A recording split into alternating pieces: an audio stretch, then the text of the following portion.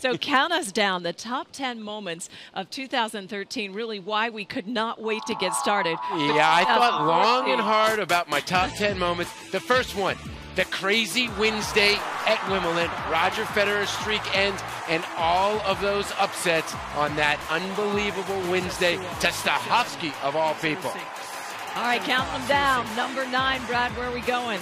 This match, to me, Serena was all over Azarenka, but it turned around, and Serena wins a tight 3-setter.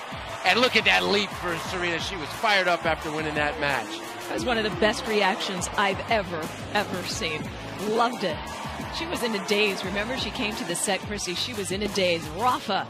Number 8, Rafa announcing at Indian Wells, I'm back, and basically was the prelude to his 2013 amazing season. Number 7, we're going back a year here, and someone made their hello. Yes, Sloane Ranger kind of announced herself to the tennis world. We had the ankle gate with Serena. It was a pretty amazing story down under. Sloane Stephens, though, interesting to see what she'll do this year, coming off a little bit of a wrist injury, not the tune-up she had last year. Let's hope that she can find a little form here. Number 6, Serena winning the French, beating Sharapova, 10 years removed from winning the last title at the French. It was a pretty amazing story, Chris. That definitely was the biggest, part of her years, winning on the red clay. It hasn't been her favorite surface. This is one of my interesting moments of the year. Rafa tagging Joker in an amazing match in Canada, which went to a tiebreaker in the third.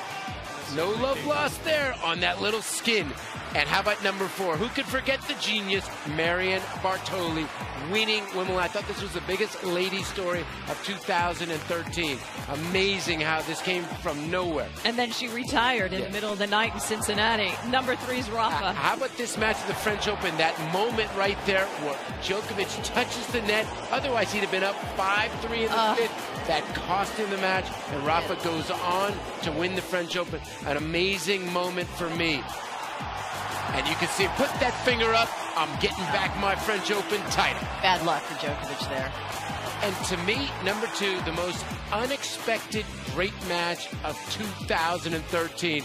Down a set and 5-2. Stan Wawrinka was playing amazing. But somehow Djokovic found another gear and goes on to win this epic 5-set match and win the tournament. What a match. I sat courtside. I could not believe the hitting.